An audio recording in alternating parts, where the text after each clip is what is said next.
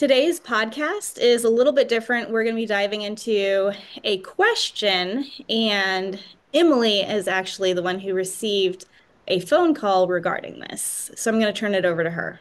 I have a second job, and where I work, we receive, phone calls and questions about, people's animals and stuff like that. And one night I got a phone call about someone asking what band size to get for their Jack donkey. And I was a little puzzled.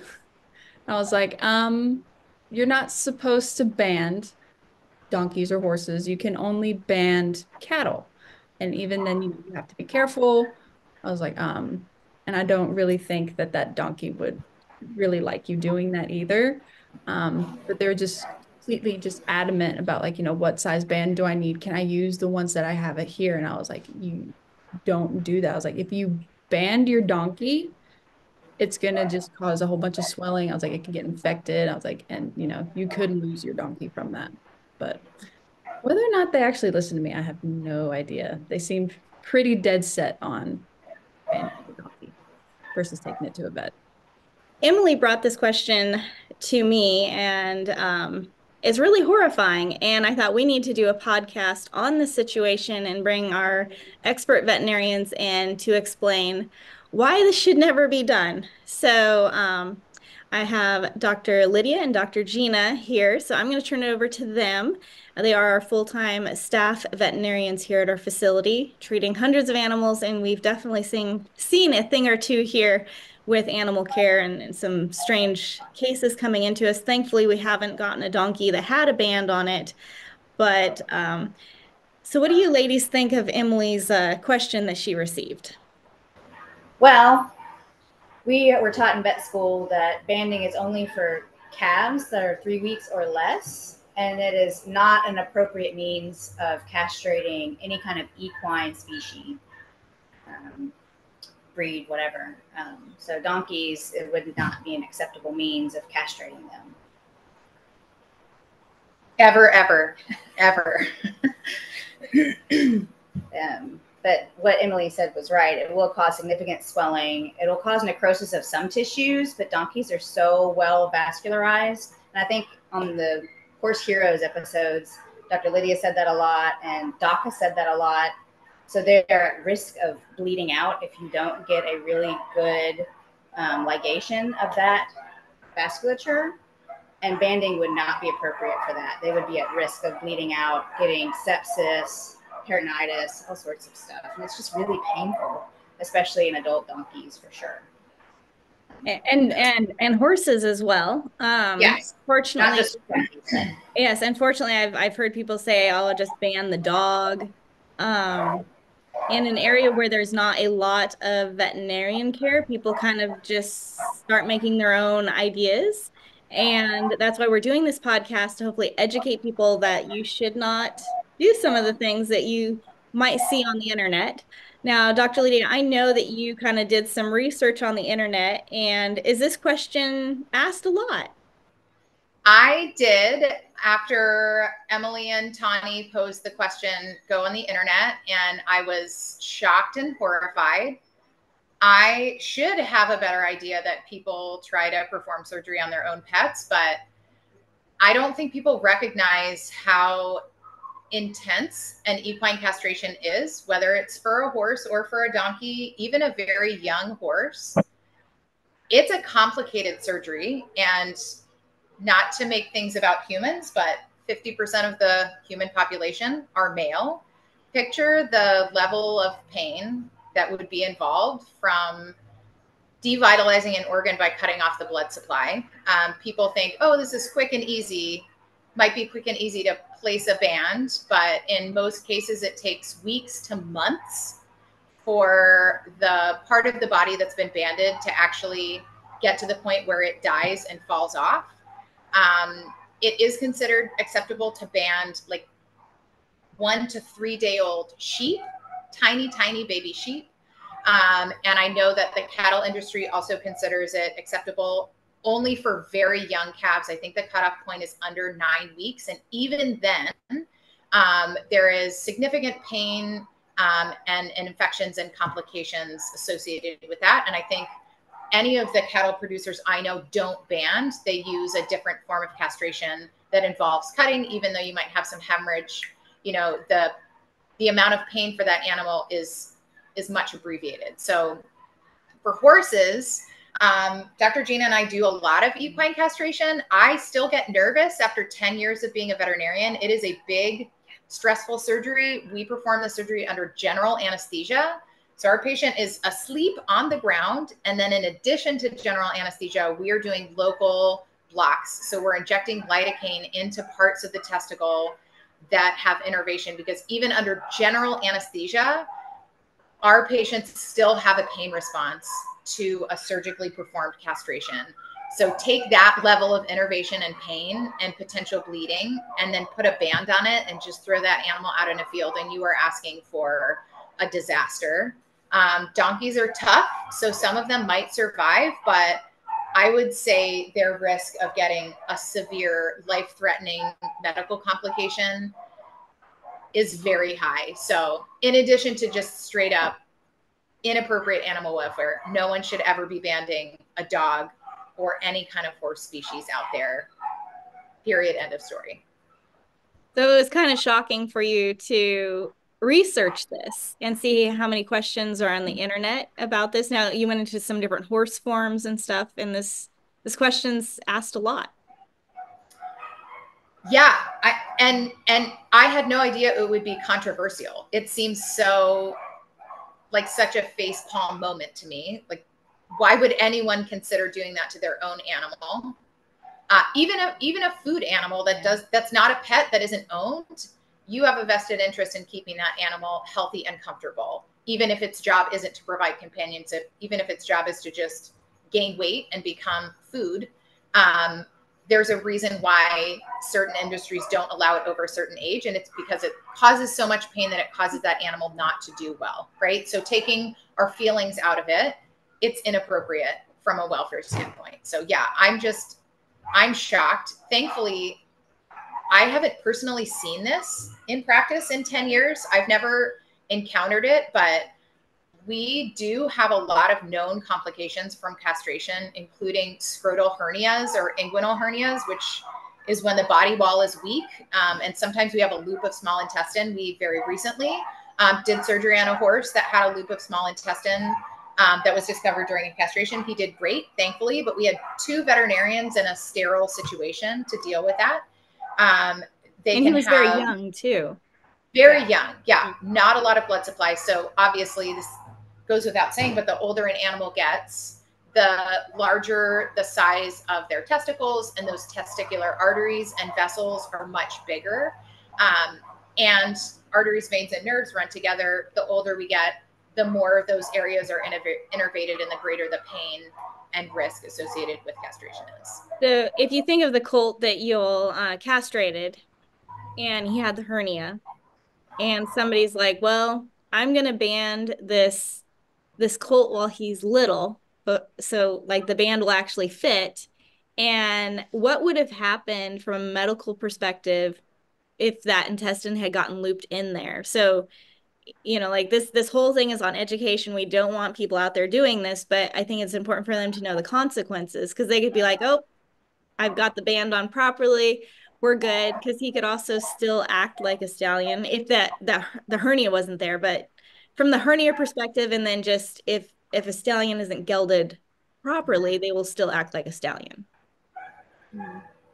Yeah. Oh, if somebody had banded Junior with his GI tract and his scrotum, he would have had necrosis of that GI tract, and he would have had to either be put down, or he would have gotten so sick he might have passed on his own. If he was out in a pasture and nobody was watching him, which would be a very horrible, painful, terrible death. Yeah. Severe colic, sepsis, multi-systemic organ failure, and death. Like, he would have really had horrible way to go. A block. Like he couldn't pass through. Like, and this is why it's so important for everyone to take your horse, your animal, to a veterinarian. It's really frustrating in Tennessee that legally people can castrate their own horses, their own animals, is the way the law is written. So I mean, anyone could actually just go tie their dog down on a table at this point and castrate it, which is just horrifying. Horrifying. I just, it leaves me speechless. I'm like, how? But this law was put in back in the 60s and it's just very antiquated. Yeah. Now, if somebody was like, I'm going to disregard everything and I'm going to ban this stallion or this colt while it's still young, because the bans are only for like, you know, sheep and really small animals, young calves or something. So if somebody was to do this with a horse and they were successfully able to ban the colt, he could still act like a stallion. So I think part of what's confusing to me about people even suggesting this is anatomy. And if you look at the scrotal anatomy of a sheep or a cow, I guess we're talking about scrotum, so here we go. It's much more like a elongated sac with an easy to feel central area, right? And in horses, we don't have a single area. We're making two separate surgical incisions. And in young horses, it can be very challenging, even under general anesthesia, to even locate those testicles. Even if we're waiting until 9 to 12 months of age, we're not talking easy to find, hanging down their anatomy. So if you didn't have the ability to put your animal under general anesthesia, I think your chances of grabbing something that was not actually a testicle are pretty high. And also, there's a term called cryptorchidism. Tani's mentioned a testicle being left in the abdomen.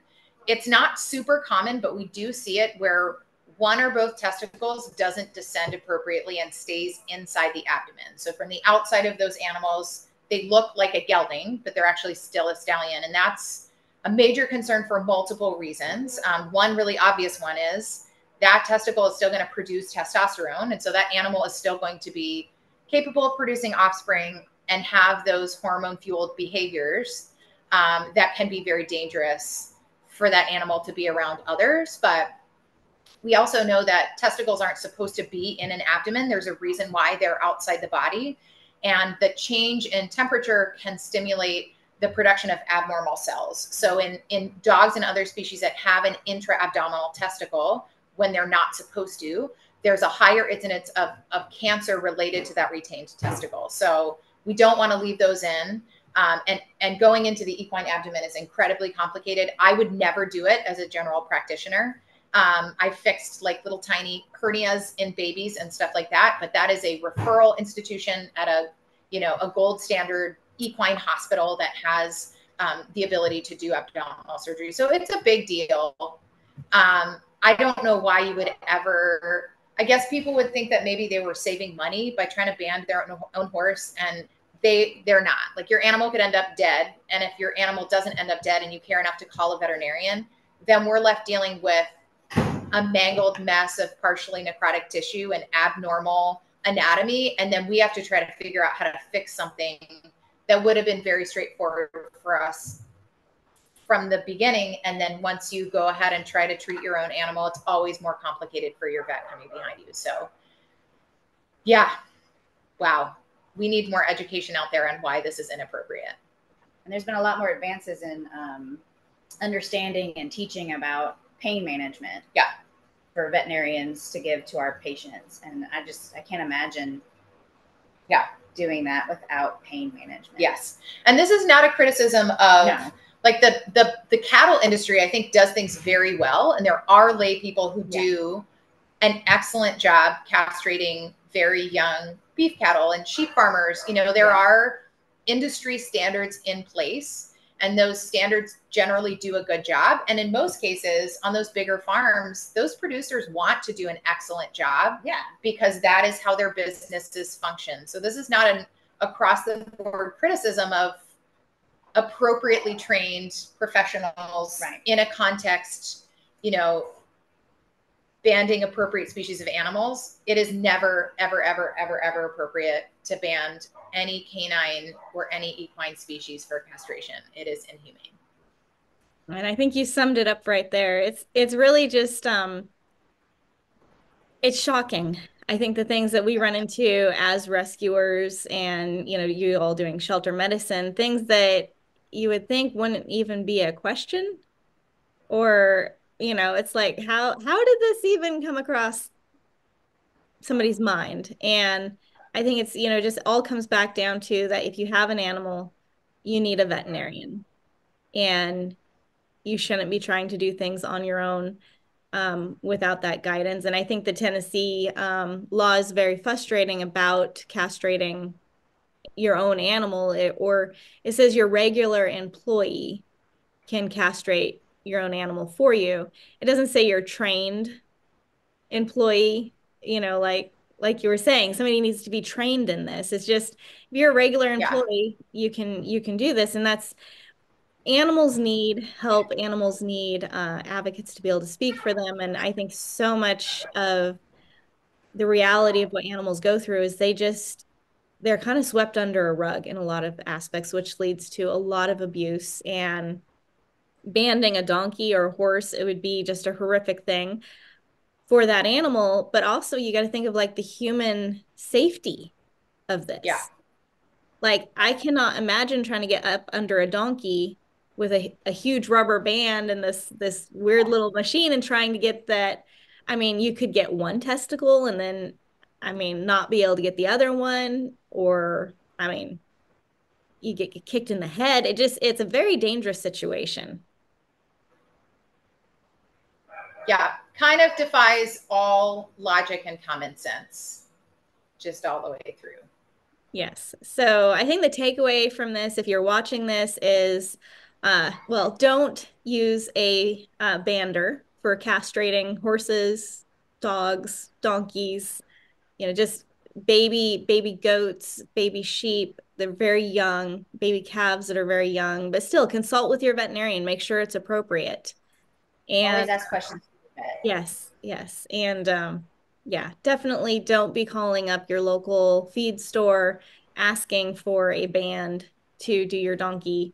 Horse Plus Humane Society offers gelding grants to help with financial assistance. You don't have to try to do something on your own. I think our veterinarians brought out, you could lose your animal.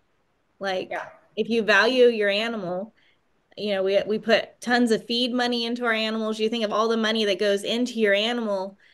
You had to purchase the animal, you have to feed the animal, and you're willing to go purchase a $10 bander with some sturdy rubber bands, and you're ultimately willing to risk your animal's life over that and potentially spend thousands of dollars in vet bills, or just have a veterinarian come out. I mean, castration operations, I know some places it's like $90 for the castration operation. You can spend more depending on where you're at. It could easily be 250, but Horse Plus does offer grants to cover that expense. But work with your veterinarian. Do not go, and for your own safety as well, don't do it, please.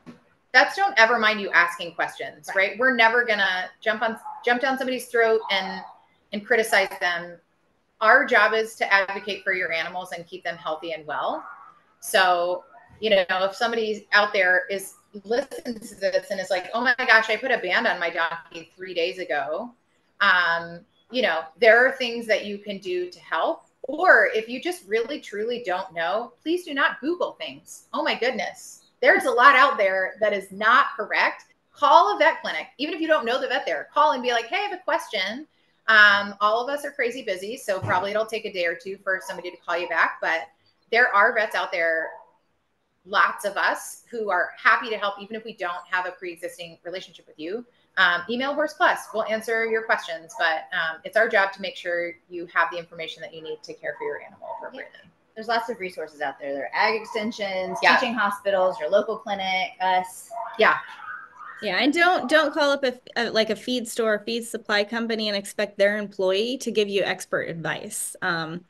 Like Emily at the beginning of this podcast, she's answering the phone, and she thankfully has horse experience, but a lot of these employees that they hire, it could be straight out of high school, not having any animal experience, you really need to talk with the veterinarians, talk to the experts.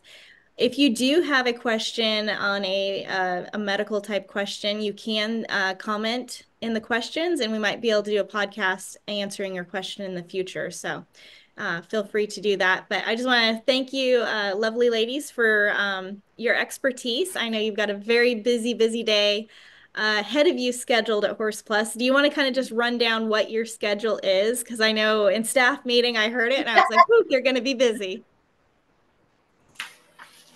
Well, you got a list there. Yes. Usually usually I am optimistic about what we're going to get through, but we've got, we have 4 animals that need castration, 4 horses. We have a dog to spay. We have a lot of recheck blood work. We have 4 or 5 lameness exams. We have 2 eye surgeries. So the eye surgeries are, I think a lot of people don't realize what eye surgeries are. So what is the eye surgery part of? Oh, well, actually, in this case, neither one of them are full enucleations, but usually the surgery we're performing on eyes here is an enucleation, which is removing not just the globe itself, but all of the periocular tissues.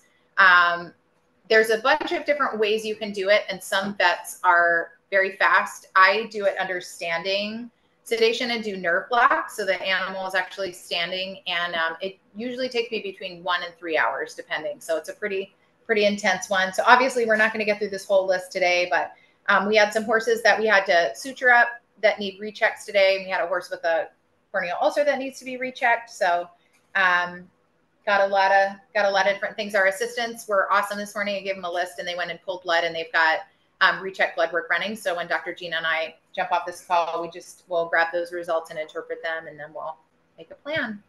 Awesome. Well, thank you so much for joining this podcast and answering this question. I really hope it saves a lot of suffering potentially that could have happened to donkeys and horses or dogs or anything like that. But work with your veterinarian. Don't just Google it and see if it works, because your animal will suffer if you're experimenting. So thank you so much. I'll let you get on to your busy day. And again, if you have comments or a question, you can put them in the comments of this video, and we might just do a podcast on it. So thank you so much.